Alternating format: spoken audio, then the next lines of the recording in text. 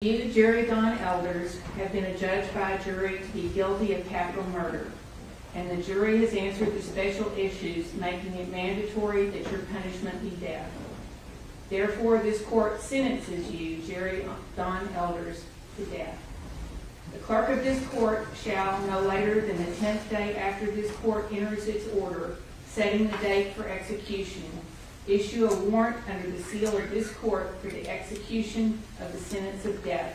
which shall be directed to the Director of the Correctional Institutions Division of the Texas Department of Criminal Justice at Huntsville, Texas, commanding the Director to proceed at the time and place named in the order of execution to carry the same into execution.